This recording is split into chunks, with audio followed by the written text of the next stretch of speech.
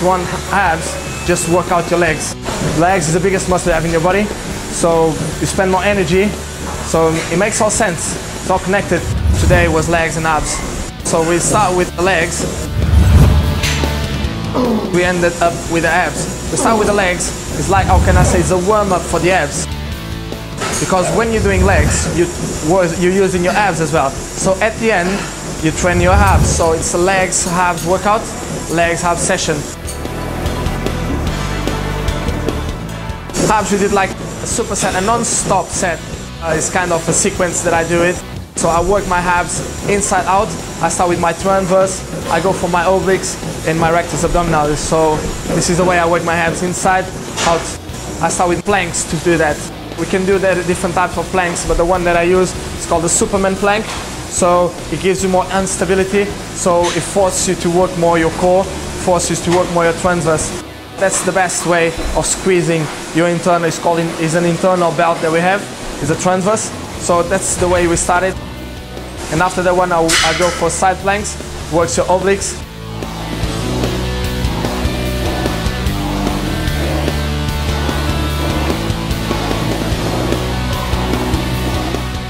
After I still with the isometric training, isometric share on the floor, and afterwards I start to work my obliques.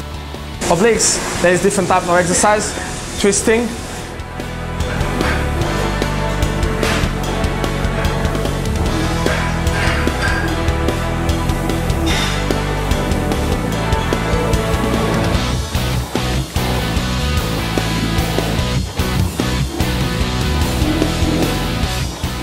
squeezing on the side. There is many different types. Scissors, so side scissors.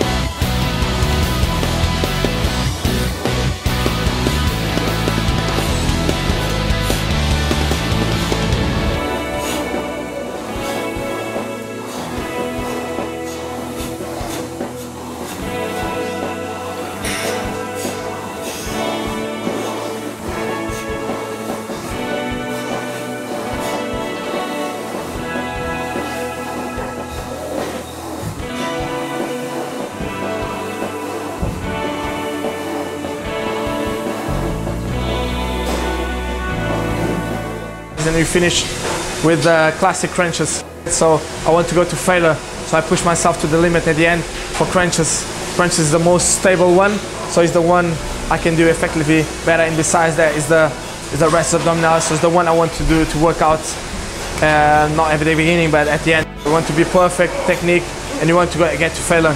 If you do it non-stop, you will find that it's not easy to do.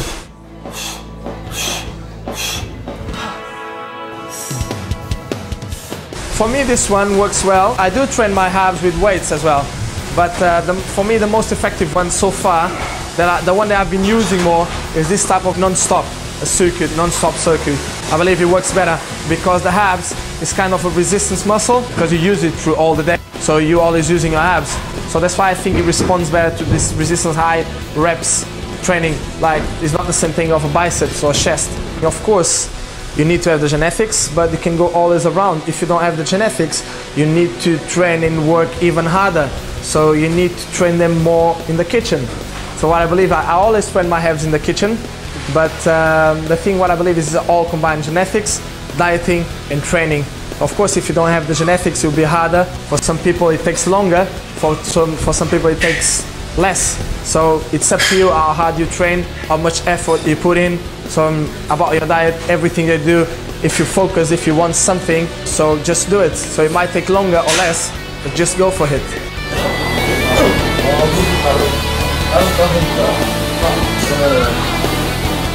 The training that we've done today, of course it can make a difference. Of course, it's not only the diet. You need to try to pump out your abs, so you need to create an hypertrophy. The first thing that people want is, I believe, they want abs. They want to see nice and good abs, because shoulders, biceps, even legs, like everybody can get that. So size, everybody can get that. So I think it's what causes more impact is the abs. The first thing that people look at, abs.